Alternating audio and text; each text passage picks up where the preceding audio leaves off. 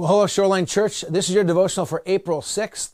We're continuing on in the book of James in the 3rd chapter, and we're looking particularly for the next 4 weeks, for this whole month of April, at the topic of wisdom.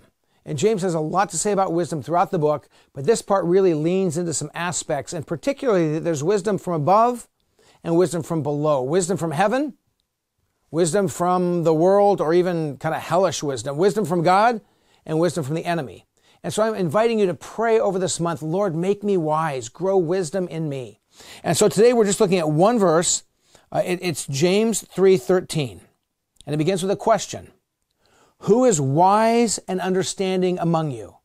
And before you raise your hand and say, that sounds like me, just listen and see what God has to say to you. Who is wise and understanding among you? Let them show it by their good life, by deeds done in humility that comes from wisdom. And so there's this sense that wisdom leads to a good life. Wisdom's not just some theoretical, musing and pondering of thoughts in my mind. And that person's very wise. They have unique insight. But wisdom transforms. True wisdom changes your life. So the question, who is wise and understanding among you? Let them show it by their good life.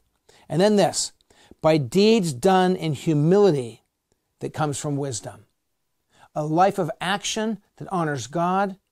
But true wisdom leads not to arrogance, but to humility. If somebody says, oh, I'm wise, I'm like the wisest person around, they're probably not that wise. Wisdom leads to humility. So here's my encouragement to you today and in this coming month. Will you say, Lord, grow me in wisdom that leads me to action and a humble life? Jesus, this is our prayer, that we would walk and live in wisdom.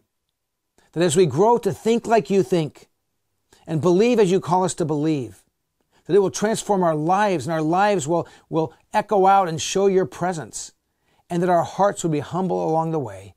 We pray this in Jesus' name. Amen.